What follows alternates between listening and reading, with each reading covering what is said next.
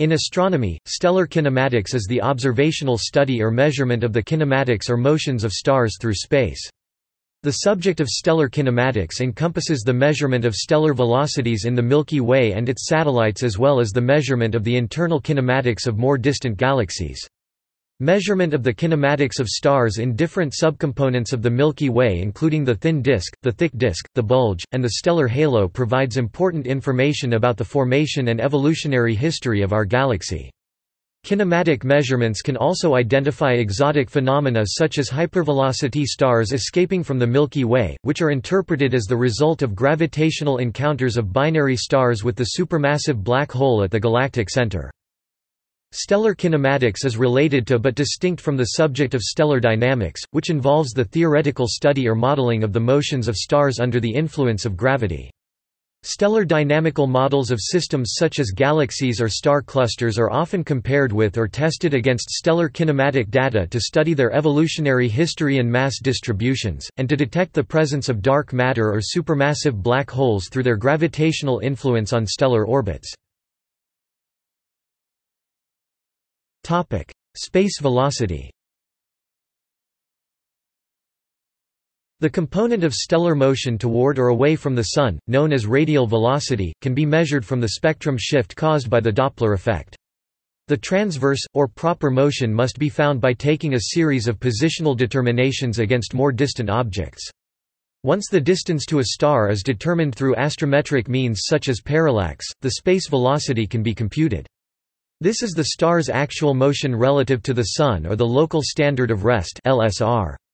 The latter is typically taken as a position at the Sun's present location that is following a circular orbit around the galactic center at the mean velocity of those nearby stars with low velocity dispersion.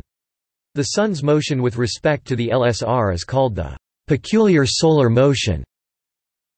The components of space velocity in the Milky Way's galactic coordinate system are usually designated u, v, and w, given in km per second, with u positive in the direction of the galactic center, v positive in the direction of galactic rotation, and w positive in the direction of the north galactic pole. The peculiar motion of the Sun with respect to the LSR is U, V, W equals 11.1, 12.24, 7.25 km per second, with statistical uncertainty plus 0.69 minus 0.75, plus 0.47 minus 0.47, plus 0.37 minus 0.36 km per second, and systematic uncertainty 1, 2, 0.5 km per second. Note that V is 7 km per second larger than estimated in 1999 by Denon et al. Information obtained from stellar kinematic measurements. Stellar kinematics yields important astrophysical information about stars, and the galaxies in which they reside. Stellar kinematics data combined with astrophysical modeling produces important information about the galactic system as a whole.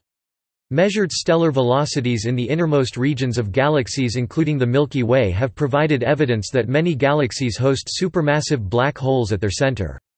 In farther out regions of galaxies such as within the galactic halo, velocity measurements of globular clusters orbiting in these halo regions of galaxies provides evidence for dark matter. Both of these cases derive from the key fact that stellar kinematics can be related to the overall potential in which the stars are bound. This means that if accurate stellar kinematics measurements are made for a star or group of stars orbiting in a certain region of a galaxy, the gravitational potential and mass distribution can be inferred given that the gravitational potential in which the star is bound produces its orbit and serves as the impetus for its stellar motion. Examples of using stellar kinematics measurements combined with modeling to construct an astrophysical system are rotation of the Milky Way's disk from the proper motions and radial velocities of stars within the Milky Way disk. One can show that there is differential rotation. When combining these measurements of stars' proper motions and their radial velocities, along with careful modeling, it is possible to obtain a picture of the rotation of the Milky Way disk. The local character of galactic rotation in the solar neighborhood is encapsulated in the Oort constants. Structural components of the Milky Way. Using stellar kinematics, astronomers construct models which seek to explain the overall galactic structure in terms of distinct kinematic populations of stars. This is possible because these distinct populations are often located in specific regions of galaxies. For example, within the Milky Way, there are three primary components, each with its own distinct stellar kinematics: the disk, halo and bulge or bar. These kinematic groups are closely related to the stellar populations in the Milky Way, forming a strong correlation between the motion and chemical composition, thus indicating different formation mechanisms. For the Milky Way, the speed of disk stars is v equals 220 k m s minus 1. Display style mathrm v equals 220 tilde mathrm km tilde mathrm s caret minus 1, and an RMS velocity relative to this speed of v r m s equals 50 k m s minus 1. Display style mathrm v underscore RMS equals 50 tilde mathrm km tilde mathrm s caret minus 1. For bulge population stars, the velocities are randomly oriented with a larger relative RMS velocity of v r m s equals 150 k m s minus 1. Display style mathrm v underscore RMS equals 150 tilde mathrm km tilde mathrm s caret minus 1, and no net circular velocity. The galactic stellar halo consists of stars with orbits that extend to the outer regions of the galaxy. Some of these stars will continually orbit far from the galactic center, while others are on trajectories which bring them to various distances from the galactic center. These stars have little to no average rotation. Many stars in this group belong to globular clusters which formed long ago and thus have a distinct formation history, which can be inferred from their kinematics and poor metallicities. The halo may be further subdivided into an inner and outer halo, with the inner halo having a net prograde motion with respect to the Milky Way and the outer a net retrograde motion. External galaxies. Spectroscopic observations of external galaxies make it possible to characterize the bulk motions of the stars they contain.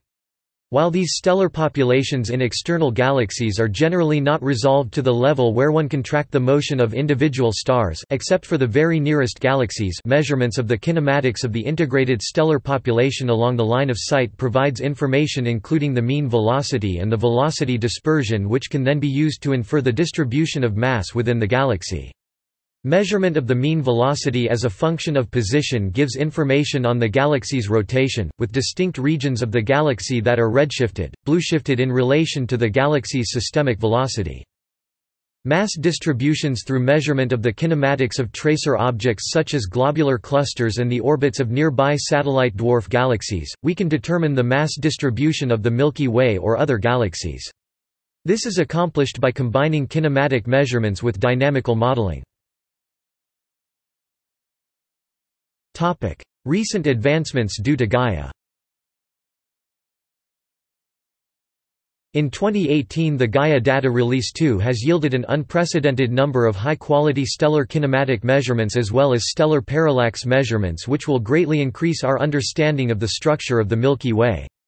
The Gaia data has also made it possible to determine the proper motions of many objects whose proper motions were previously unknown, including the absolute proper motions of 75 globular clusters orbiting at distances as far as 21 kpc.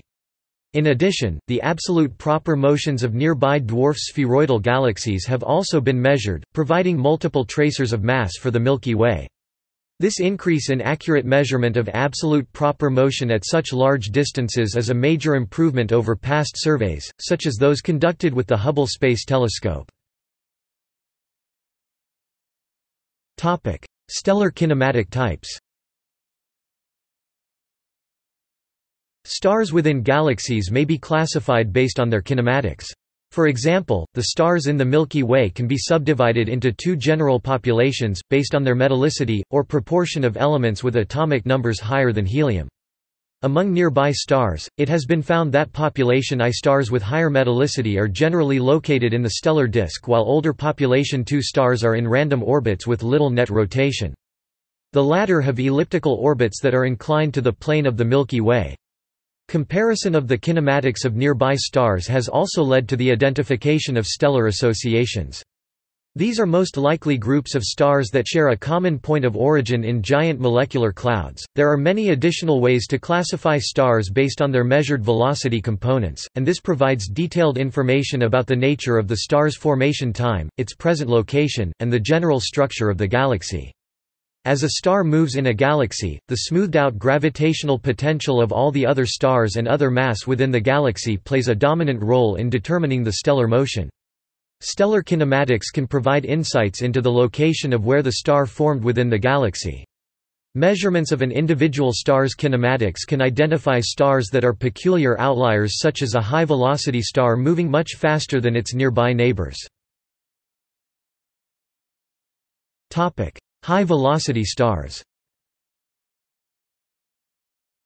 Depending on the definition, a high-velocity star is a star moving faster than 65 km per second to 100 km per second relative to the average motion of the stars in the Sun's neighborhood.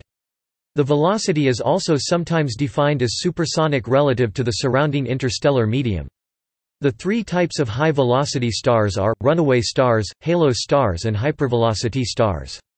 High-velocity stars were studied by Jan Oort, who used their kinematic data to predict that high-velocity stars have very little tangential velocity. Runaway stars. A runaway star is one that is moving through space with an abnormally high velocity relative to the surrounding interstellar medium. The proper motion of a runaway star often points exactly away from a stellar association, of which the star was formerly a member, before it was hurled out. Mechanisms that may give rise to a runaway star include gravitational interactions between stars in a stellar system can result in large accelerations of one or more of the involved stars. In some cases, stars may even be ejected. This can occur in seemingly stable star systems of only 3 stars, as described in studies of the three-body problem in gravitational theory. A collision or close encounter between stellar systems, including galaxies, may result in the disruption of both systems, with some of the stars being accelerated to high velocities, or even ejected. A large-scale example is the gravitational interaction between the Milky Way galaxy and the Large Magellanic Cloud. A supernova explosion in a multiple star system can accelerate both the supernova remnant and/or remaining stars to high velocities. Multiple mechanisms may accelerate the same runaway star. For example, a massive star that was originally ejected due to gravitational interactions with its stellar neighbors may itself go supernova, producing a remnant with a velocity modulated by the supernova kick. If this supernova occurs in the very nearby vicinity of other stars, it is possible that it may produce more runaways in the process. An example of a related set of runaway stars is the case of A Aurigae, 53 Arietis and Mu Columbi, all of which are moving away from each other at velocities of over 100 km per second. For comparison, the Sun moves through the Milky Way at about 20 km per second faster than the local average. Tracing their motions back, their paths intersect near to the Orion Nebula about 2 million years ago. Barnard's Loop is believed to be the remnant of the supernova that launched the other stars. Another example is the X-ray object Vela X1, where photodigital techniques reveal the presence of a typical supersonic bow shock hyperbola. Halo stars. Halo stars are very old stars that do not share the motion of the Sun or most other stars in the solar neighborhood, which are in similar circular orbits around the center of the Milky Way. Rather, they travel in elliptical orbits, which often take them well outside the plane of the Milky Way. Although their orbital velocities in the Milky Way may be no faster than the Sun's, their different paths result in the high relative velocities. Typical examples are the halo stars passing through the disk of the Milky Way at steep angles.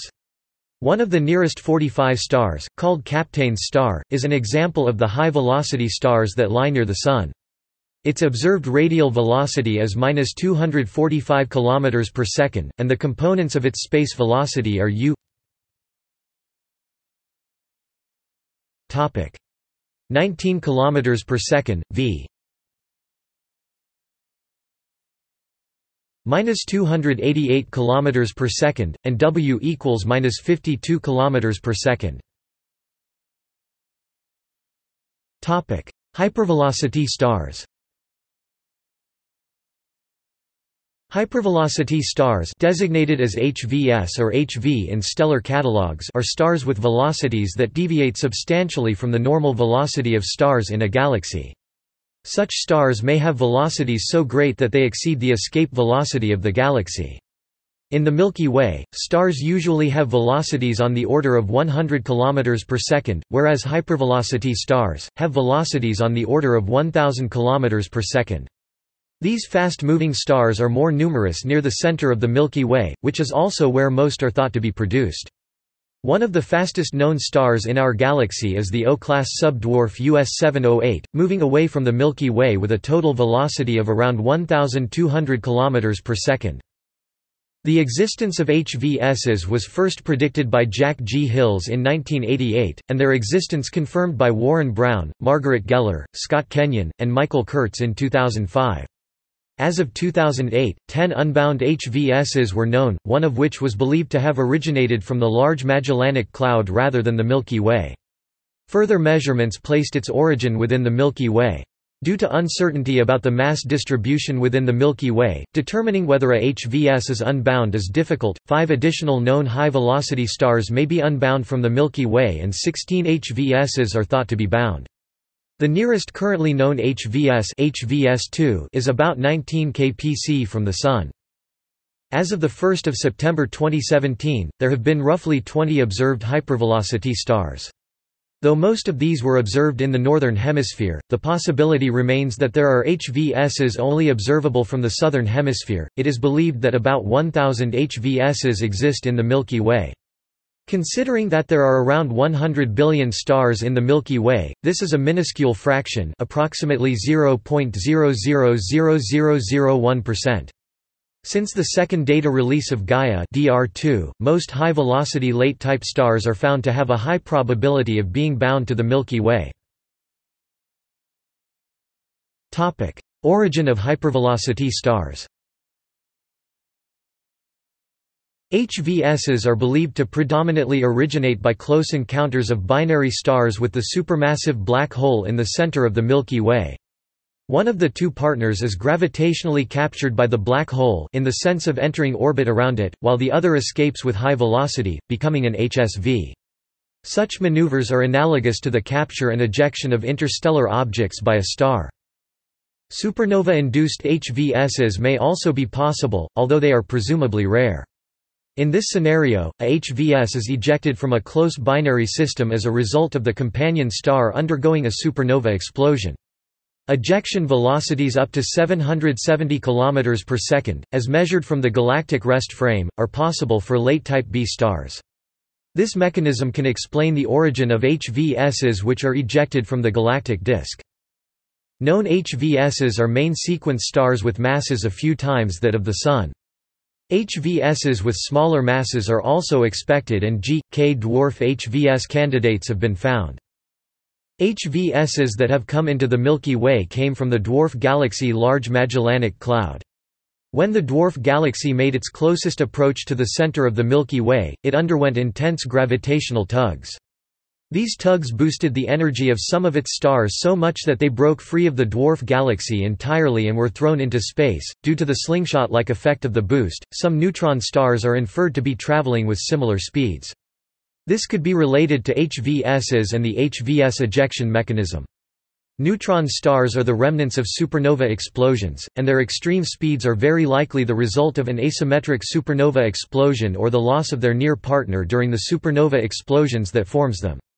The neutron star RxJ 08224300, which was measured to move at a record speed of over 1,500 km per second (0.5% of the speed of light) in 2007 by the Chandra X-ray Observatory, is thought to have been produced the first way. Some kind of supernovas are expected to happen if a white dwarf collides with its nearby partner and consumes the outer matter of this partner. The white dwarf and its nearby partner have very high orbital velocities at this time. The huge mass lost of the white dwarf during the supernova causes the nearby partner to leave at its previous huge orbital speed of several hundred kilometers per second as a hypervelocity star. The supernova remnant of the exploding white dwarf leaves because of its own high orbital speed as a new fast-traveling neutron star. This seems to be the most likely origin of most HVSs and fast-traveling neutron stars. Partial list of HVSs. As of 2014, 20 HVS were known. HVS1 SDSSJ 090744.99 plus 024506.8 aka the Outcast star, the first hypervelocity star to be discovered. HVS2 SDSSJ 093320.86 plus 441705.4 or US 708. HVS3 He 0437-5439, possibly from the Large Magellanic Cloud. HVS4 SDSSJ 091301.00 plus 305120.0. HVS5 SDSSJ 091759.42 plus 672238.7. HVS6 SDSSJ 110557.45 plus 093439.5. HVS7 SDSSJ 113312.12 plus 010824.9. HVS8 SDSSJ 094214.04 plus 200,322.1. HVS9 SDSSJ 102137.08.005234.8. HVS10 SDSSJ 120337.85 plus 180,250.4. TYC 8840-1782-1. Topic: Kinematic groups. A set of stars with similar space motion and ages is known as a kinematic group. These are stars that could share a common origin, such as the evaporation of an open cluster, the remains of a star-forming region, or collections of overlapping star formation bursts at differing time periods in adjacent regions. Most stars are born within molecular clouds known as stellar nurseries. The stars formed within such a cloud compose gravitationally bound open clusters containing dozens to thousands of members with similar ages and compositions. These clusters dissociate with time. Groups of young stars that escape a cluster, or are no longer bound to each other, form stellar associations. As these stars age and disperse, their association is no longer readily apparent and they become moving groups of stars. Astronomers are able to determine if stars are members of a kinematic group because they share the same age, metallicity, and kinematics, radial velocity and proper motion. As the stars in a moving group formed in proximity and at nearly the same time from the same gas cloud, although later disrupted by tidal forces, they share similar characteristics. Stellar associations. A stellar association is a very loose star cluster, whose stars share a common origin, but have become gravitationally unbound and are still moving together through space. Associations are primarily identified by their common movement vectors and ages. Identification by chemical composition is also used to factor in association memberships. Stellar associations were first discovered by the Armenian astronomer Victor Ambartsumian in 1947. The conventional name for an association uses the names or abbreviations of the constellation or constellations in which they are located, the association type, and, sometimes, a numerical identifier. Types. Victor Ambartsumian first categorized stellar associations into two groups, OB and T, based on the properties of their stars. A third category, R, was later suggested by Sidney van den Berg for associations that illuminate reflection nebulae. The OB, T, and R associations form a continuum of young stellar groupings. But it is currently uncertain whether they are an evolutionary sequence, or represent some other factor at work. Some groups also display properties of both OB and T associations, so the categorization is not always clear-cut. OB associations. Young associations will contain 10 to 100 massive stars of spectral class O and B, and are known as OB associations. In addition, these associations also contain hundreds or thousands of low and intermediate mass stars. Association members are believed to form within the same small volume inside a giant molecular cloud. Once the surrounding dust and gas is blown away, the remaining stars become unbound and begin to drift apart. It is believed that the majority of all stars in the Milky Way were formed in OB associations. O-class stars are short-lived, and will expire as supernovae after roughly 1 million years. As a result, OB associations are generally only a few million years in age or less. The OB stars in the association will have burned all their fuel within 10 million years. Compare this to the current age of the Sun at about 5 billion years. The Hipparcos satellite provided measurements that located a dozen OB associations within 650 parsecs of the Sun. The nearest OB association is the Scorpius-Centaurus association, located about 400 light-years from the Sun. OB associations have also been found in the Large Magellanic Cloud and the Andromeda Galaxy. These associations can be quite sparse, spanning 1,500 light-years in diameter. T associations. Young stellar groups can contain a number of infant T Tauri stars that are still in the process of entering the main sequence. These sparse populations of up to 1,000 T Tauri stars are known as T associations. The nearest example is the Taurus Auriga T association, Tau Aur T association, located at a distance of 140 parsecs from the Sun. Other examples of T associations include the R Corona Australis T association, the Lupus T association, the Chameleon T association and the Velorum T association. T associations are often found in the vicinity of the molecular cloud from which they formed. Some, but not all, include OB-class stars. Group members have the same age and origin, the same chemical composition, and the same amplitude and direction in their vector of velocity. R associations. Associations of stars that illuminate reflection nebulae are called R associations, a name suggested by Sidney van den Berg after he discovered that the stars in these nebulae had a non-uniform distribution. These young stellar groupings contain main sequence stars that are not sufficiently massive to disperse the interstellar clouds in which they formed. This allows the properties of the surrounding dark cloud to be examined by astronomers. Because R associations are more plentiful than OB associations, they can be used to trace out the structure of the galactic spiral arms. An example of an R association is Monoceros R2, located 830 plus or minus 50 parsecs from the Sun. Moving groups. If the remnants of a stellar association drift through the Milky Way as a somewhat coherent assemblage, then they are termed a moving group or kinematic group. Moving groups can be old, such as the HR 1614 moving group at 2 billion years, or young, such as the AB Dor moving group at only 120 million years. Moving groups were studied intensely by Olin Egan in the 1960s. A list of the nearest young moving groups has been compiled by Lopez Santiago et al.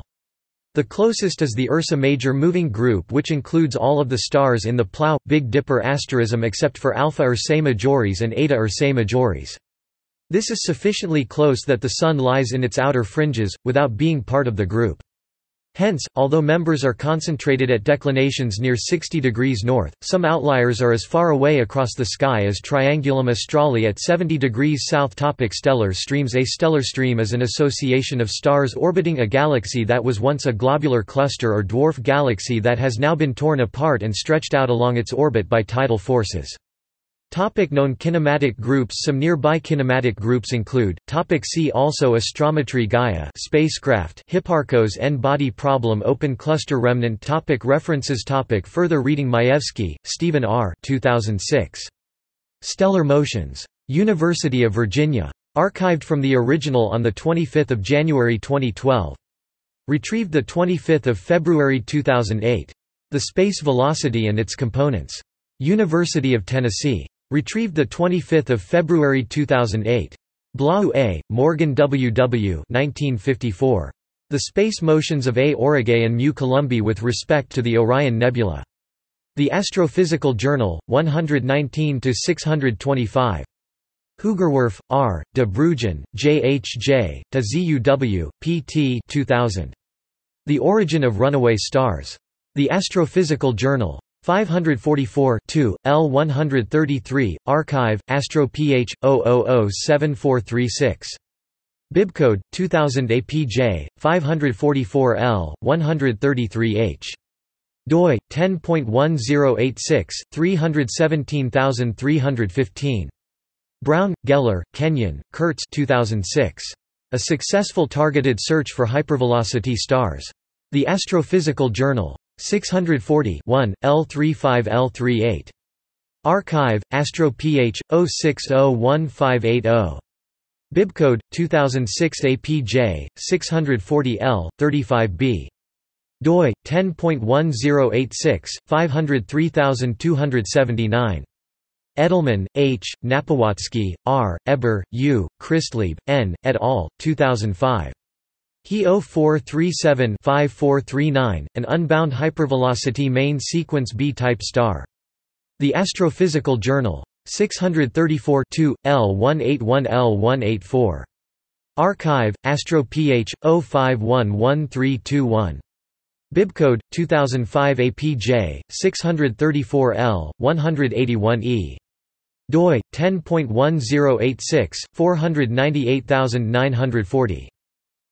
External links. ESO press release about runaway stars. Entry in the Encyclopedia of Astrobiology, Astronomy, and Spaceflight. 2 Exiled stars are leaving our galaxy forever. Entry in the Encyclopedia of Astrobiology, Astronomy, and Spaceflight. Hypervelocity stars. The spectroscopic survey information on HV6 and HV7 young stellar kinematic groups. David Montes, Departamento de Astrofísica, Universidad Complutense de Madrid.